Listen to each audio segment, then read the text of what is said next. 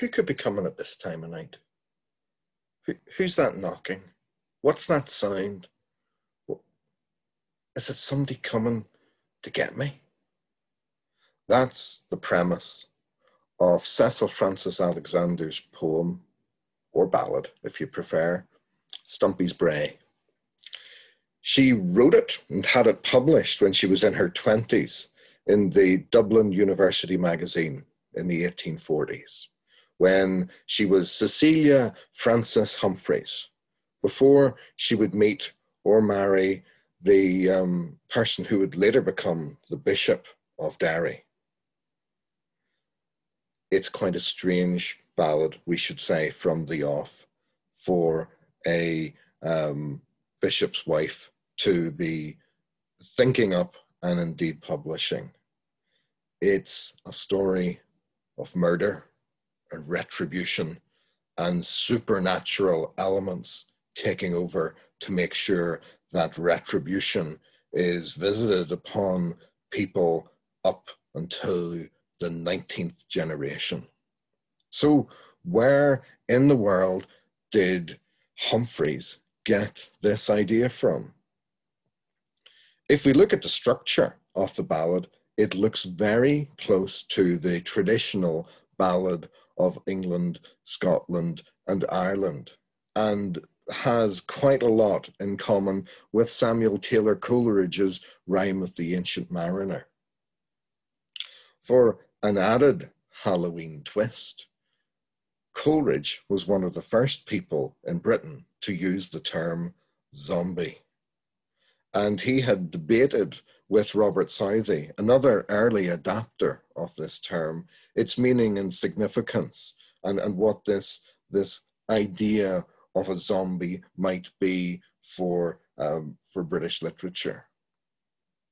Now, we can't necessarily say that Cecilia Frances Humphreys' Stumpie's Brae is a zombie, but critics have suggested that Coleridge's Rime of the Ancient Mariner and the mariner's central character has a number of characteristics of an undead person trying to live on.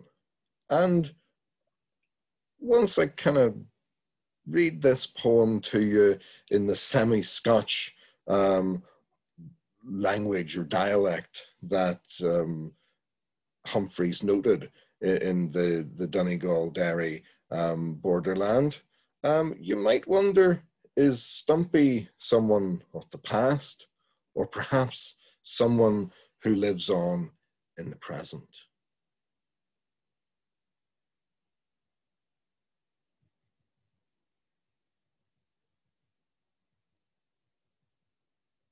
The legend of Stumpie's Brae.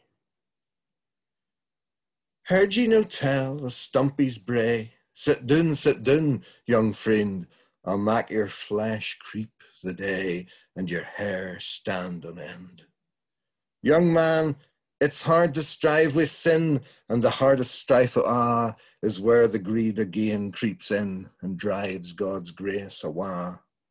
Oh, it's quick to do, but it's lang to rue when the punishment comes at last, and we would give the world to undo the deed that's done and past. Over yon strip of meadow land and o'er the burnie bright, dinna ye mark the fir trees stand around yon gables white?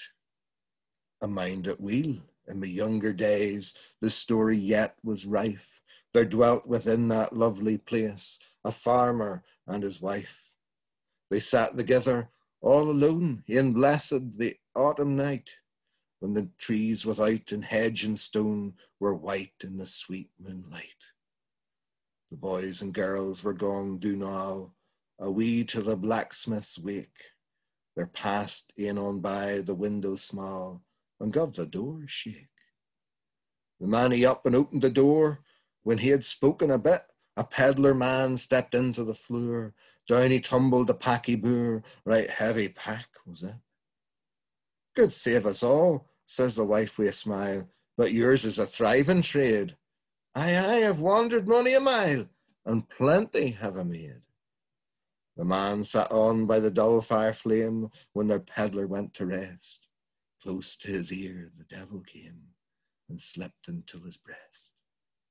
He looked at his wife by the dim firelight, and she was bad as he. Could we no murders on man the night? Aye, could we? Ready, quoth she. He took the pickaxe without a word, whence it stood ahint the door, and he passed in, the sleeper stirred, that never wakened more. He's dead, says the old man coming back.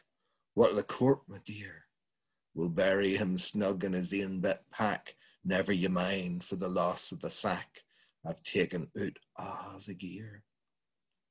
The pack's o'er short, but 'twa good span. What'll we do, quo he? Och, you're a doited, unthoughtful man. We'll cut him aff at the knee. They shut the corp, and they packed him tight, with his legs in a pickle hay. O'er the burn in the sweet moonlight, they carried him till this Brae.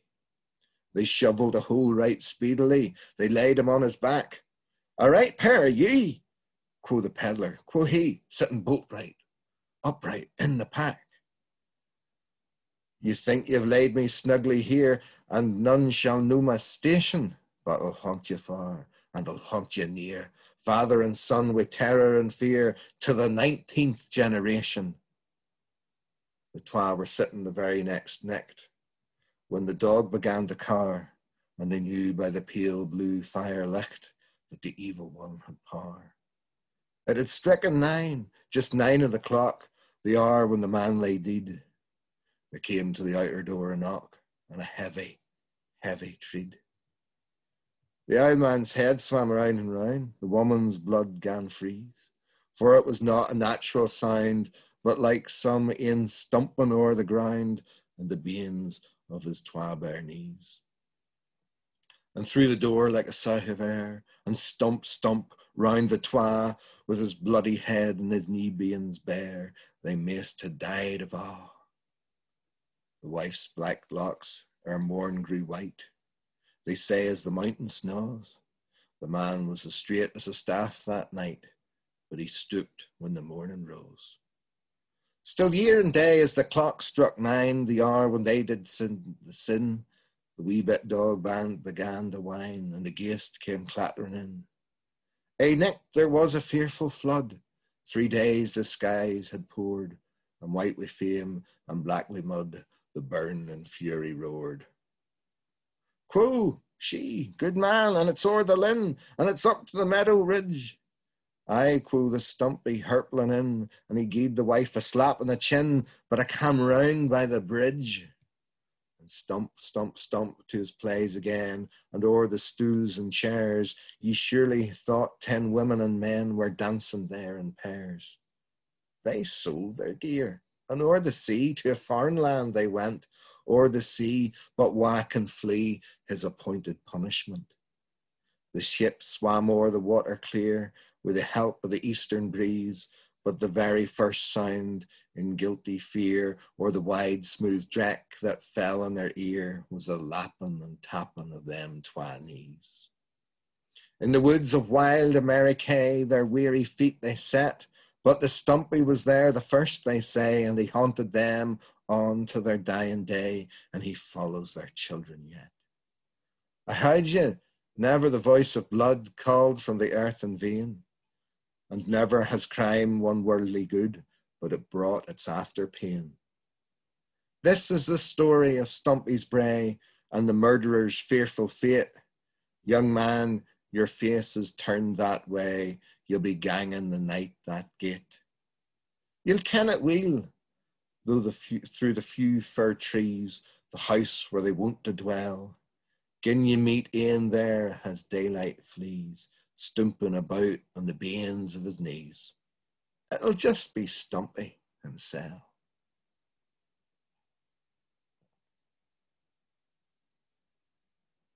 Of course, it's just a poem made up to pass the time, to fill in a little bit of local colour about the so-called place of Stumpie's Brae. But make sure the door's locked tonight. Make sure everything's secure. You don't want anything strange or startling, living or undead, coming to see you now, do you?